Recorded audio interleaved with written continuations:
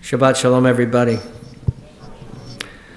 There is a grace period at the beginning of every semester in college, and that grace period is called add drop. I don't know how many of you remember this. I don't remember it from my days in college, but I do now, as an adjunct professor, remember it because it's very much a part of our lives. And it's hard as a professor not to view the add-drop period as a personal referendum, because there are really 4 different reasons why people actually add-drop a course. Right? It gives a student the opportunity to make sure that that class is the right fit. And so there are a number of factors that go into making sure that the course is, in fact, the right course for that student. The first is friends' recommendations.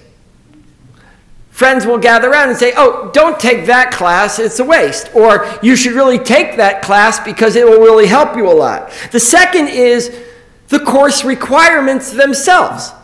You might look at a syllabus and say, there's just no way I can do that amount of work. Or the syllabus doesn't seem challenging enough. The third, of course, is my personal favorite, and that is you like the professor or you don't.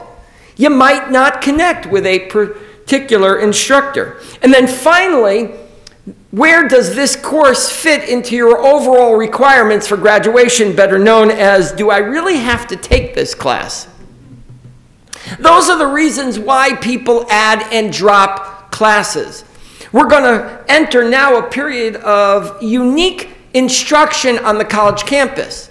So my students, for example, will have an opportunity to take the class in person or virtually.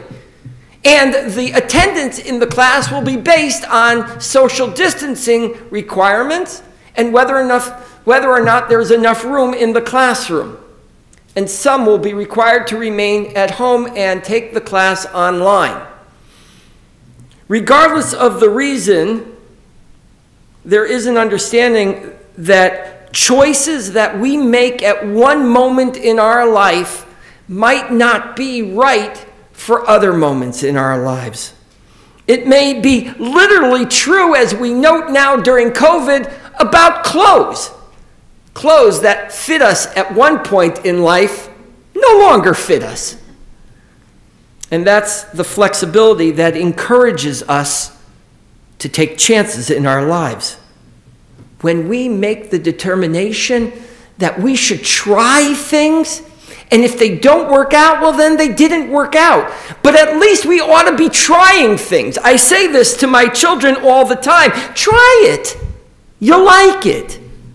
And if they don't, then no harm, no foul. Today, I want to encourage everybody to try something new in their life, new in their Yiddishkeit, new in their Judaism. Because if you continue to add to what you do, you might find that your life has more meaning and more purpose. But I would go one step further and suggest you got to give it some time. It's not going to occur overnight. Don't try something once and then give it away because it didn't feel right initially. And so that's what I say about almost every mitzvah, almost every ritual, almost every custom. Try it on. Take it for a road test. Give it a whirl. What's the worst that could happen in your life? Over the past few weeks, I have been giving a course called Ask the Rabbi. And most often the question that I got over that course is, why do we do X or Y? Why do we do this mitzvah? It came up often over the conversation about kashrut. And if I can't muster up a good reason, or at least one that resonates with people, the next question that almost everybody asks is, so why should I do it? Truthfully, that is the evolution of Judaism. And that's the evolution of Jewish practice since the beginning. We have always been in a process of add and drop mitzvot in our tradition. Jewish survival is about add drop. And we're always in the process of adding rituals and customs and dropping others that make no sense. In this week's portion, we have a unique moment that I believe is really not such a stretch in understanding. And it answers the question of how do we make ritual in our lives? How do we transform memory into custom and action? And more importantly, why? The answer is simple to both: in order to remember. Let me tell you what I mean. In this week's Torah reading, we read the Ten Commandments. And at the center of the Ten Commandments, there seems to be a typo. Way back in Shemot chapter 20, when offering the Shabbat as a gift to the Jewish people, the language that is used is Zachor et Yom HaShabbat lekodsho. While here in the book of Dvarim, the word that is used is Shamor et Yom HaShabbat lekodsho. There, remember; here, observe. You can see in the Hebrew, at least the words sound the same. Shamor, Zachor. And the possibility of the difference can be explained in so many different ways. Maybe Moses just remembered it differently. But I think that there's more to it than just that. We can't just always describe every difference in the Torah as a scribal error. That's deconstruction. We're all about construction. So Rashi explains, like our liturgy of Friday night in Lecha Dodi, Shamor v'zachor b'dibur echad. Right? We say that. Shamor v'zachor b'dibur echad. As Rashi explains, God said both Shamor and Zachor at the exact same time. And we as human beings only have the ability to hear one, so we put one as Zachor and one as Shamor. Rashi says that. The liturgy picks up on it. The Mechilta informed Rashi. And we recognize that that is possibly one explanation. God can say two things at once. Most of us cannot. But other than Rashi, everybody focuses not on the Shamor v'Zachor, but the second half of the sentence that says, Ka'asher tzivicha, that God commanded. It's not about why we do something. It's because God said so is the reason why we continue to do it. Shamor v'Zachor, we hear, we observe, we listen, we remember. It doesn't matter. What we ought to focus on is Kasher tzivicha Adonai Elohecha, that God commanded us to do it, and that's why we observe Shabbat. But Abravanel says, there's got to be more. We can't subsist on a Judaism that says, you do it because I said so. We know as parents, it wears out pretty early. Don't go near the stove because I said so. When you get to be 15, it doesn't work anymore. And so if our Judaism is going to be an adult Judaism, it can't be pediatric in its application. So Abravanel says we have the command of Shabbat 4 separate times for 4 separate reasons. Abravanel says it teaches us about our nature and about our relationship with God. It teaches us that God is singular. It gives us perspective over time and reminds us that everything has value in the world. Abravanel says we have to continue to evolve in our understanding of the mitzvot, or our obsolete mitzvot will be just that, no longer applicable in our lives. Abravanel is doing what I was taught to do from my first day in rabbinical school, and that is to sell Shabbos. Abravanel is selling us Shabbos. And ultimately, that's what I'm doing here today. But I'm not trying to sell one product called Shabbat. I'm trying to sell you an entire package called Yiddishkeit. I'm promoting the relevance of our tradition, of our history, our sacred text, in our community. There are moments that are so significant in our lives that we're afraid that at some point they will lose their impact. There are moments that are sea changes that literally change the trajectory of civilization. You can readily access moments in history that have taught us just that. And you can immediately recall moments in your own personal lives that have had such emotional intensity that you want to hold on to them forever. Each of us makes promises in moments of highly intense emotion. An overweight person has a heart attack and they vow to change their eating habits. A casual substance user comes close to overdosing and they promise never to drink or use drugs again. It's natural. But what about these events that aren't near death?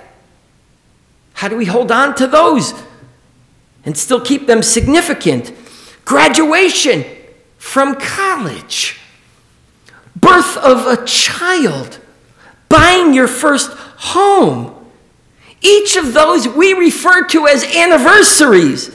And anniversaries and birthdays all have their own rituals. Shamor v'zachor. Remember and observe. It's what it's like to remember and then turn it into a custom. It's a way of remembering and then committing to being, to doing better. It reminds us who we are and that we can continuously do better.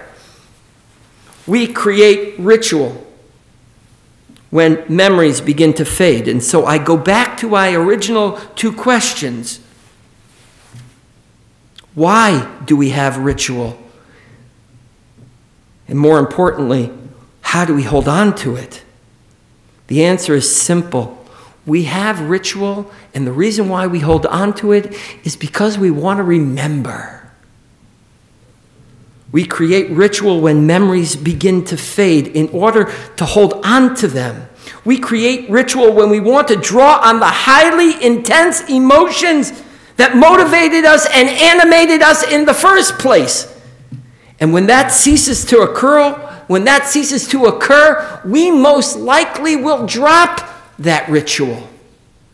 I know it sounds odd, but I believe that there will be a day when this pandemic is over and the globe has seen a recovery, that we will have developed an international ritual devoted to the lives of those who were lost during COVID.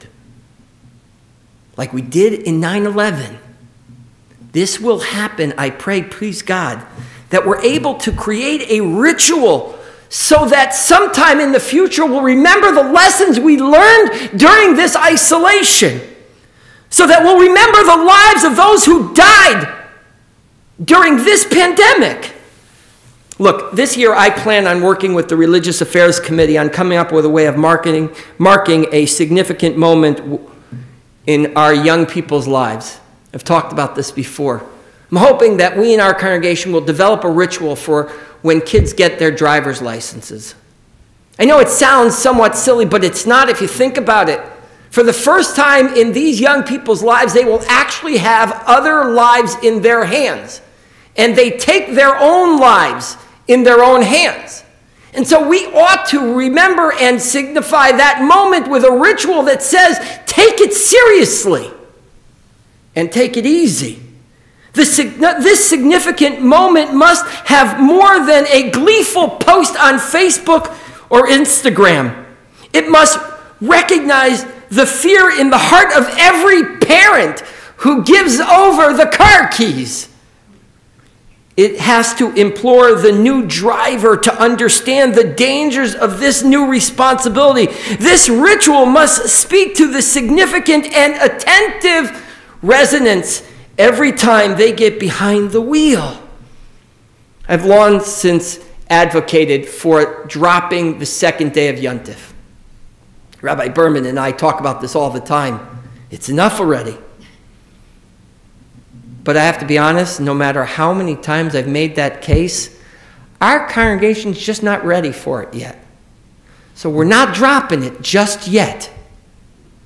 Sometimes we add, sometimes we drop, sometimes we refuse to drop. We're not ready yet. So let me go back to one final comment about Shabbos. You know the line from Kiddush. Zikaron l'maseh v'reishit, ki hu yom techila l'mikra'ei kodesh, zecher l'tziyat Mitzrayim. It's a great line. It says, Shabbos is a symbol of the work of creation, and it is a symbol of the exodus from Egypt. Shabbos reminds us of the awesome creative partnership of the God and humanity. And it reminds us of the incredibly courageous capacity for liberation, redemption, and nation building.